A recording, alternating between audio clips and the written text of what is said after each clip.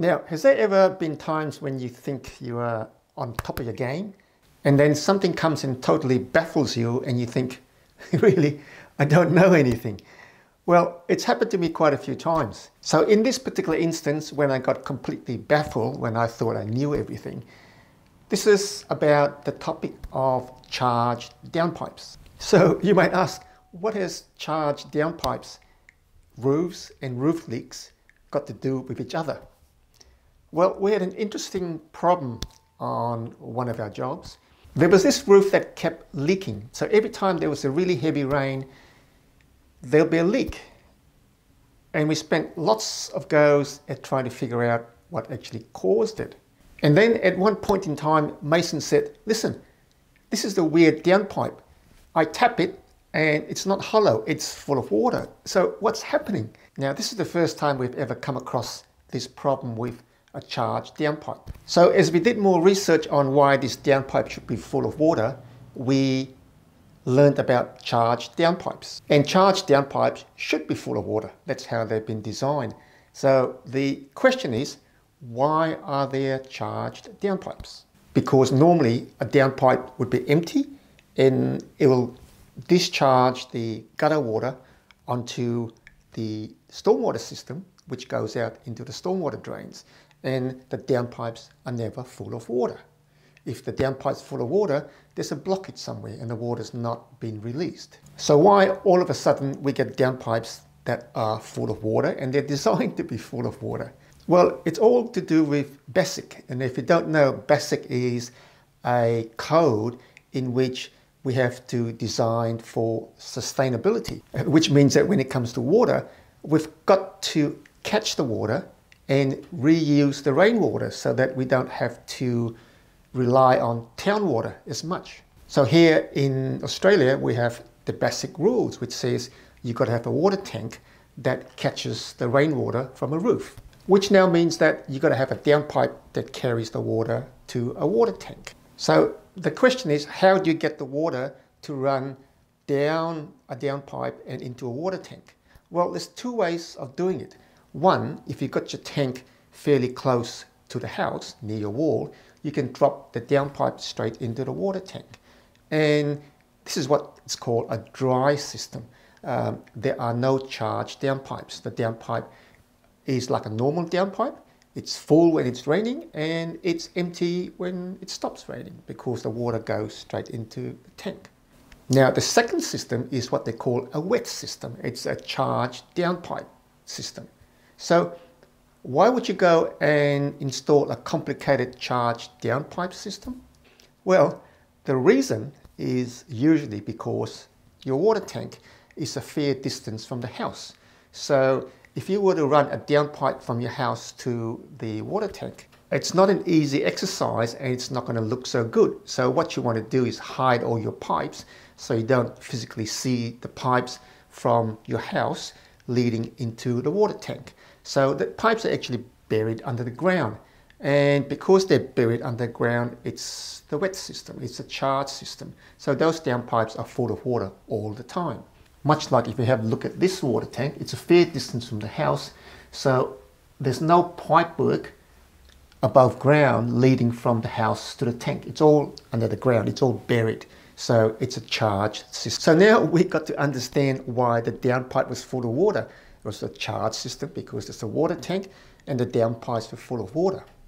And if you wanted to do it properly, you would then figure out how to actually design the pipes to make the system work efficiently.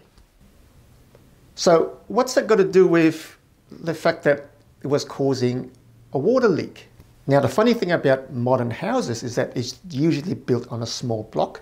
You've got a water tank, but because it's a small block, you may not have eaves. So the gutter is fairly close to the outside walls. So if the gutters do overflow backwards, there's not enough provision for overflow outwards, then it goes into the house.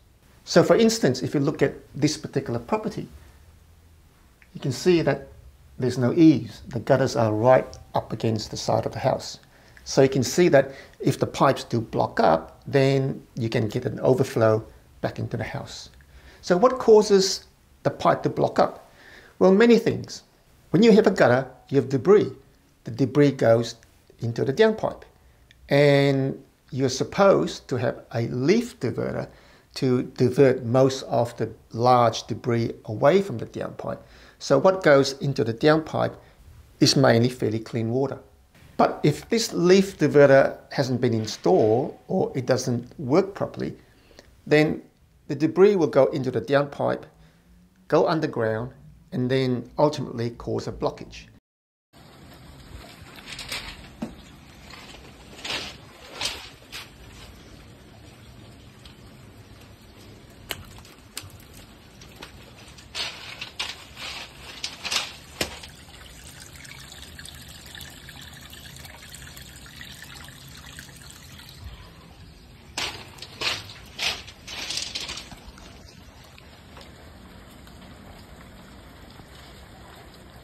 Not running down the wall anywhere else. As you can clearly see, it's not. You see the difference? It's all because it's all charged up into that line here. And when the water doesn't go into the water tank anymore, it builds up, comes up the downpipe, and as a result, the rainwater cannot flow anymore, and it flows backwards into the house. And that's how we found this really tricky leak that we couldn't figure out because we just didn't know anything about charged downpipes. Now, whenever a new requirement comes into the building industry, there's usually a lack of appreciation on what the system is supposed to do, even though there are guidelines that you're supposed to follow. So when we went to have a look at a house recently, we saw some quite interesting features. In this instance, because of the mesh, dirt builds up on the outlet of the nozzle, and then it won't go through the mesh, and then dirt then gradually goes up the nozzle, and as a result, we'll have a look here.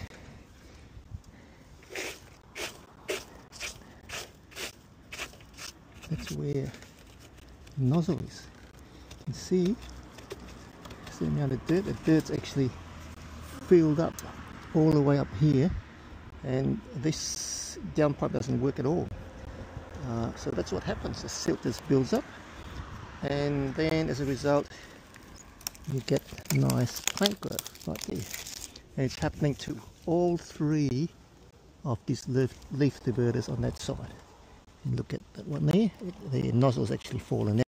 So we have plants growing out of the top of the leaf diverter, and this is because the installation has been done incorrectly.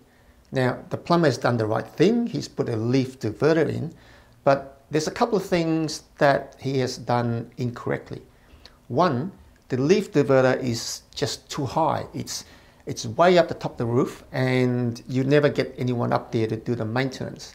Now, if you knew how the charge pipe system works and why there's a leaf diverter, you can read between the lines and go, we've got to put this leaf diverter in a certain elevation.